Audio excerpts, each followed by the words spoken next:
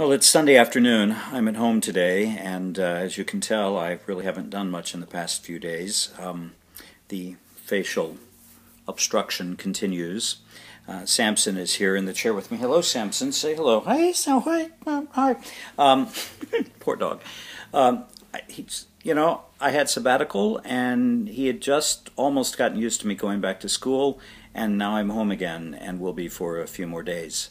I'm spending a lot of time here in my red chair, and it feels sort of like Jimmy Stewart in Rear Window with the world going by me outside.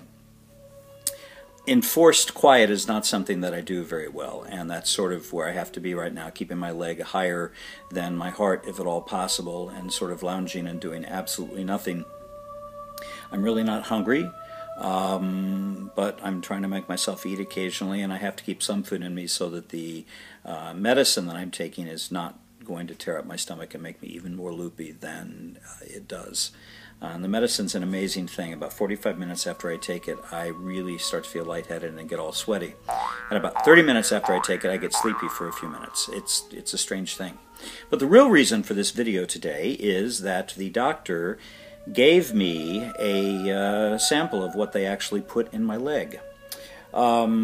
He walked into my room on Friday to change my dressing and check in on things and to tell me that it was time to go home, and he said, we opened one that was too long. We opened it by mistake, and once it's open there's absolutely nothing we can do about it. So here, this is for you.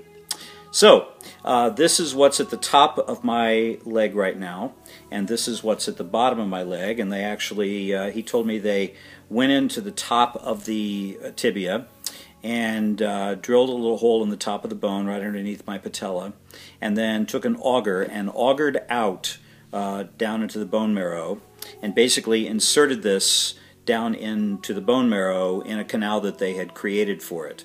And then these holes right down here at the bottom they lined those up and actually went in laparoscopically and inserted some screws. They did that with x-rays, and that's where they actually have held the bone together from where the spiral fracture was.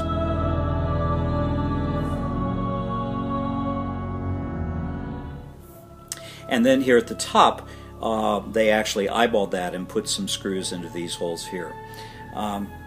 It looks like a wand from Harry Potter or a conductor's baton, and instead, this is what's down in my leg right now, or something very similar to it, maybe about 15 millimeters shorter, he said.